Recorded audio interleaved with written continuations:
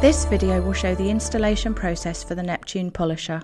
The Neptune polisher must not be connected to a raw water supply, but should be fed with purified water.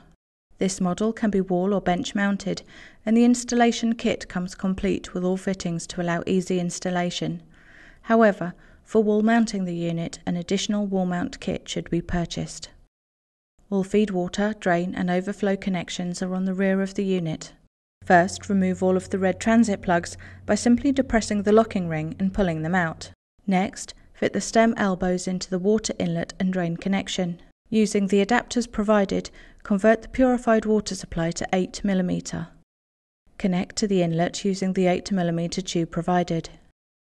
If fed from a purified water distribution system, a pressure regulator is provided to reduce the pressure down to 1 bar. Using the 8mm tube cut to length, connect the drain outlet to the waste. To learn more about Purite products, please visit our website at www.purite.com.